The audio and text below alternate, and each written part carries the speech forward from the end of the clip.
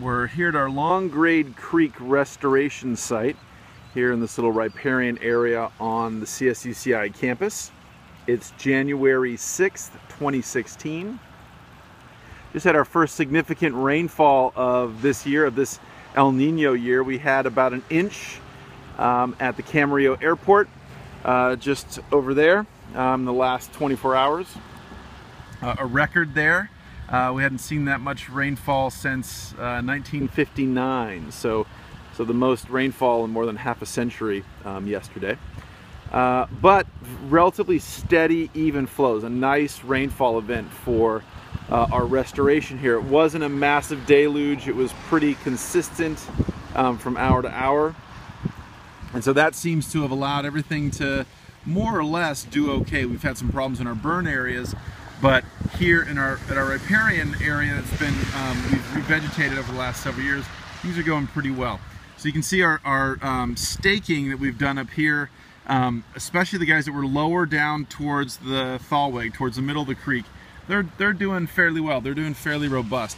The guys that are more up on the hardened bank, the compacted bank, that was a bit more problematic. Those guys never have grown very quickly in this drought, and so as a consequence, we don't have as much cover there. But check out the middle of the river corridor here, doing really well. All these salix are doing really well, and they've by and large held up as we would have hoped they would have held up. Now you can see some debris moved yesterday and came on down and is sort of accumulating right there, which again is totally cool. And so that's pushing the main Calleguas from right here, diverting it slightly over to right here, as you can see. So we're getting quicker flows on this side and that side, so we have a little bit of an island effect here in the middle. But everybody's doing quite well. Now the depth of this right now, right here to the right, is probably about 2 feet, not quite 3 feet. Over here is about the same, but really only in the middle of those channels. And as soon as you go a couple feet on either side, it's only a few inches of water. So Calleguas Creek is doing quite well. Now this is looking upstream. If we run across here, what we'll see is, again, our planted area over here, which was our first area we attacked, and we had a lot of problems.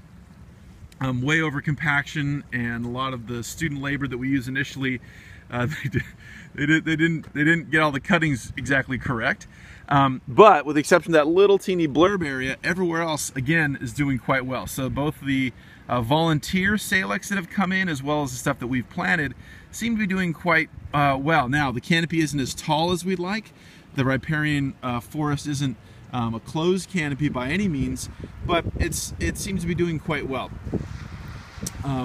Everything's going great here at Calleguas Creek after our first El Nino rains of 2016.